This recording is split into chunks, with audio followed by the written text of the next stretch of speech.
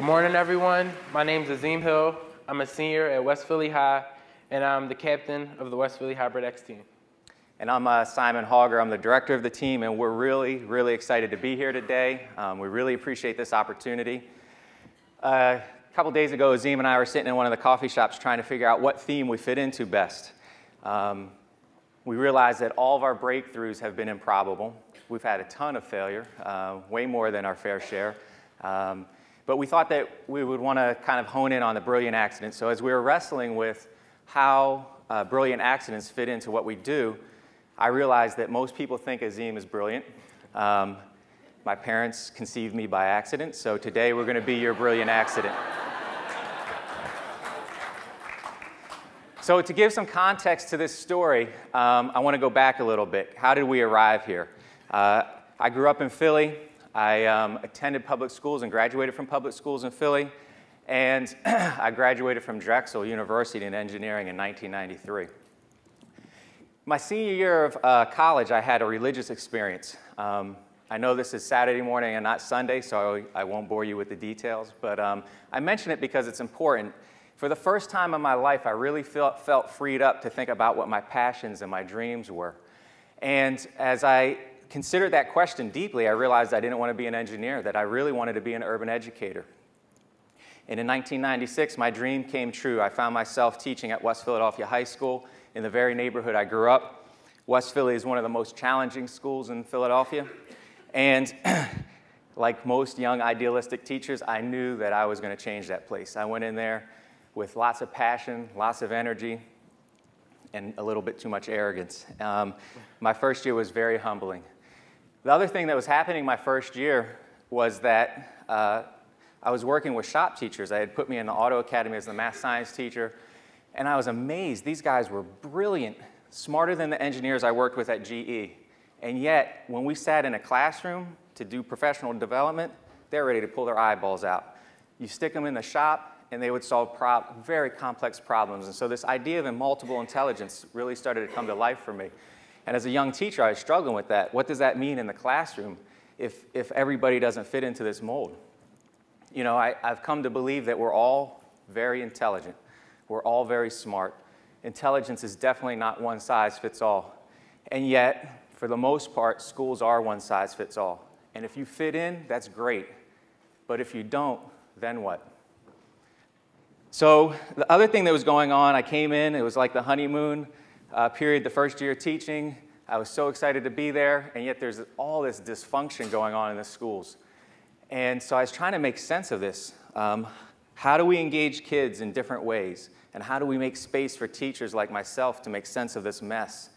And out of those two ideas, the after-school program was birthed. We started off small. Kids created an electric go-kart and did a science fair project that first year. It was the first year West Philly had won anything in the science fair. We took second place. We were really excited. The following year, the students decided to convert a Jeep to electric power, and we went back to the science fair. And they actually won the Philadelphia Science Fair. Out of 600 entries, kids from West Philly won. And it was an amazing experience. And I went back to them and said, what do you want to do now? And they said, we want to build a car that we can race. And so they developed, an electric-powered Saturn. And we took this to the Tour de Sol, the 2000 Tour de Sol, which was a road rally for environmentally friendly vehicles. We were the first team of color to compete in that competition, and we had a wonderful time. They went back, and we went back in 2001, and they kept working on this car, and they refined it to a point where it got 180 miles per gallon equivalent. That year in the Tour de Sol, there was 40 other teams, top universities, MIT, and we took first place. We beat MIT.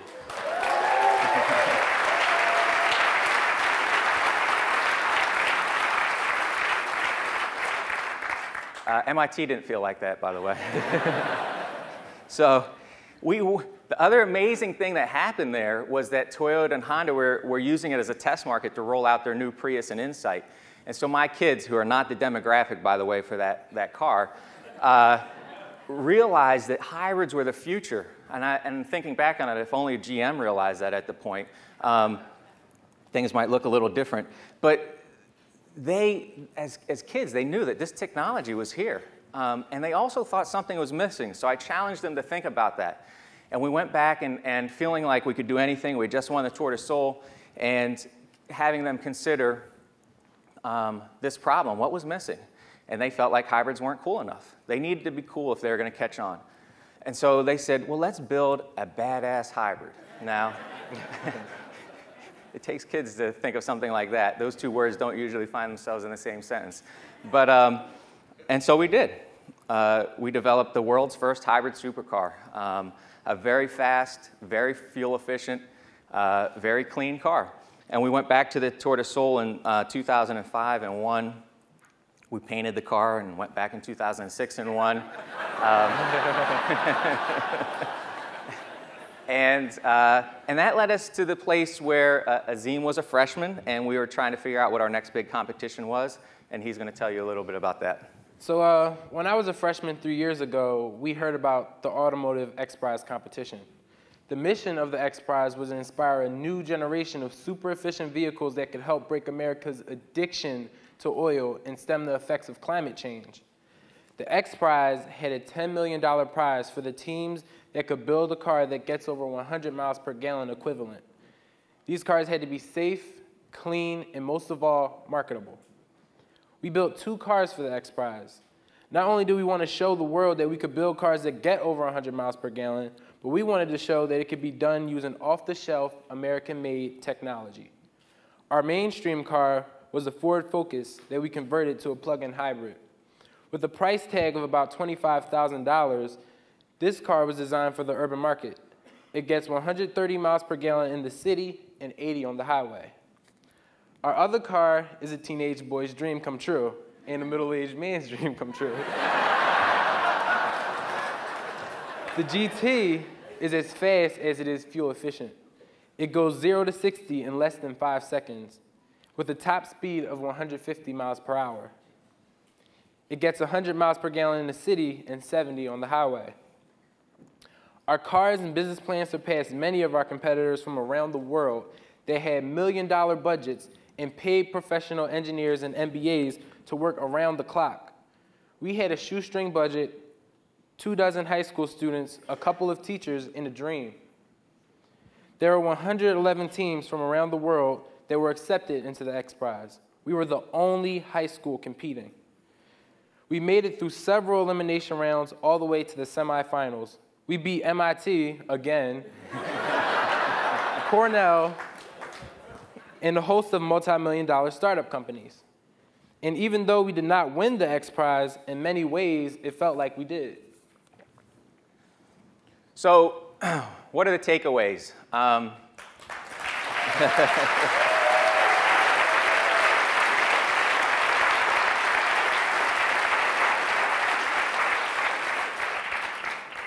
So I've put my 10,000 hours in. We've learned a crap load about electric and hybrid vehicle technology. And I just need to pause for a second because my wife's here, and I want to thank her for giving me that time. This was an after-school program, so 10,000 hours after school kind of is difficult to support. And I really appreciate her support. Thank you.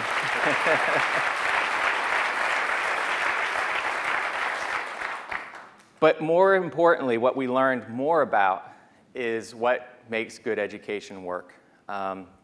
There's obviously a lot of conversation around reform, and there's some great reform going on, but in our district and in many large districts, the reform is more of the same. It's more test-taking, it's more regurgitation of facts. And what we found is, and many other progressive educational programs have found, is that by creating good space for kids, by challenging them with real problems to solve, by supporting their ideas, giving them space to exercise their creativity and to tap into their gifts, their intelligences, things like this happen. And 13 years ago, I'd have never imagined that we would be in a competition like the XPRIZE. That wasn't the game plan. It was just trying to make space for teachers and kids to do good work. So I guess one of the things that happens when we start to talk about problem-based and project-based education is folks think that people that support that don't support basic skills, and it's quite to the contrary. we've seen amazing basic skills developed. We've seen young people develop public speaking skills, deep problem-solving skills, and what I would consider as essential skills. And I don't know why people think that when you start to talk about progressive education, we stand around and sing Kumbaya and hold hands, but that's not what it is. It's really about finding what kids' interests and passions are and tapping into that. So as a math teacher, and I wanted to illustrate this point, kind of showing how this logic is flawed. If we continue to shove more content into school and require kids to memorize more and more and more information and not slow down and give them space to really dig deep, which is what most of the leading countries do, we're not going to see really any systemic change. And so to illustrate this, I'm going to give you guys a quiz. And this might not work well because we've got kind of an intellectual, nerdy crowd here, but I'm going to give it a shot anyway. If you graduated high school, and I'm assuming you all did, you took Algebra 2. And if you took Algebra 2, one of the fundamental concepts in Algebra 2 was the Quadratic Formula. So you ready? I'm not getting any. All right. No love here. All right, we don't have time. The time's clicking. We're running behind. So how many people really think, without looking at your friend's iPad or whispering in each other's ears, could solve this problem? About half of you. That's fantastic. Good, good. Do I have any, like, super math geniuses that can tell me the answer off the top of their head? Whew, good. So this is the solution to that problem. Usually schools stop at that point. Now, what's the application of that? If I were to graph that solution, I did the quadratic equation in high school, and I was amazed when I got in college and we did engineering problems, like, oh man, this actually means something? Holy cow, they didn't tell us that. But we stopped there, and the kids, you get the information, you regurgitate it on the test, and then you're on to the next concept. And so if you graph that, those points are the x-intercepts, and this has an application in all sorts of real-life problems. So the question that I have for you all is that the folks that failed that high-stakes test, how are you successful today without knowing that content? Azeem's going to tell you a little bit more about his learning experience. So 3 years ago, when we had conversations about joining the XPRIZE, I can say now with pride that we had no idea what we were getting ourselves into. Our team has been on this Discovery Channel, Good Morning America, documentaries, and many more media outlets. I was one of the 4 students that recently went to the White House to meet the president in person. I would have never expected to have such an opportunity just 3 years ago. So many people came to our school to support us. The mayor comes all the time. Senators and congressmen, the head of the EPA, Lisa Jackson, and the director of NASA, Dr. Braun. They both visited us. We even had a visit from Wyclef Jean, who rap battled one of the students. It was amazing, and the student lost. All along the way, I've been to meetings about so many different subjects. We discussed everything from vehicle design to trying to figure out why our car isn't working for the 5th time this week. We research aerodynamics and fuel efficiency. We write letters and we write speeches. I learned to do more with the team than I do in all my classes in a row at a desk on a piece of paper. Students volunteer their time to do this work because we have a space where our ideas matter. And while I'm learning about things like the coefficient of drag and how to write a speech, there's something more important going on. I'm thinking critically. I'm solving problems. You can't teach critical thinking skills without critical conditions. You can't talk about the problems that students have without involving us. Young people are naturally creative. We wonder why many high school students are disengaged, bored, and not interested in school. We've created an environment that doesn't tap into our natural creativity. Most schools condition students to regurgitate answers. They just prepare us to be better test takers, not creative thinkers. The driving framework of our team is that all of the work is real. If I fail my test, then I get a bad grade. If I do a bad job on the car, a wheel might fly off and we lose the race, or worse, my teacher dies. And if I write a boring speech, our story is misinterpreted. If our cars don't influence the auto industry, our country's air quality won't improve. And most importantly, we need schools that develop leaders and problem solvers, not test takers. That's how you end the dropout crisis.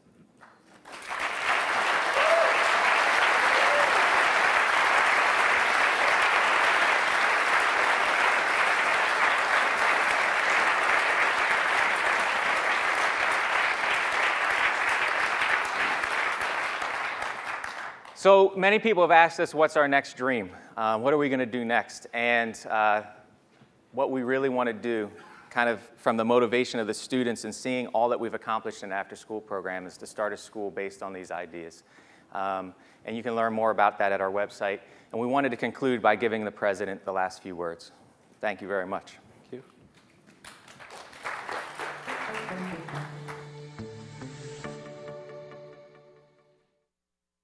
And I want to encourage others to be part of this growing movement, to harness the incredible potential for our young people. While this may be a difficult time for our nation, and we face some tough challenges, it's that potential that ought to give us hope. We need no better example than the students who are here today from West Philadelphia High School. These students, under the direction of some terrific teachers, entered a global competition against serious corporate and college challengers to build a production-ready car that runs on very little fuel. So as part of an after-school program, they worked to get their vehicles ready. They tweaked the hybrid engine. They figured out how to make their cars run more efficiently. At first, the adults didn't really think their team had a chance, admit it. But then something strange happened. Where older and more seasoned teams failed, they succeeded, even making it through an elimination round. Now, they didn't win the competition. You know, they're kids, come on. But they did build a car that got more than 65 miles per gallon. They went toe-to-toe with car companies and big-name universities.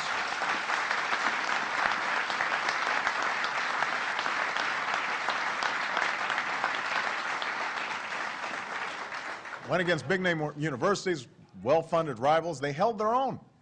They didn't have a lot of money. They didn't have the best equipment. They certainly didn't have every advantage in life. What they had was a program that challenged them to solve problems and to work together, to learn and build and create. And that's the kind of spirit and ingenuity that we have to foster. That's the potential that we can harness all across America. That's what will help our young people to fulfill their promise, to realize their dreams, and to help this nation succeed in the years to come. And I just have to editorialize. This is the kind of thing that just isn't going to get a lot of attention initially. This will not lead the nightly news. You won't see this on the cover of Roll Call or Politico. Doesn't have conflict and controversy behind it. But these are actually the kinds of things that 10 years from now, 20 years from now, we're going to look back and say, this is something that made a difference.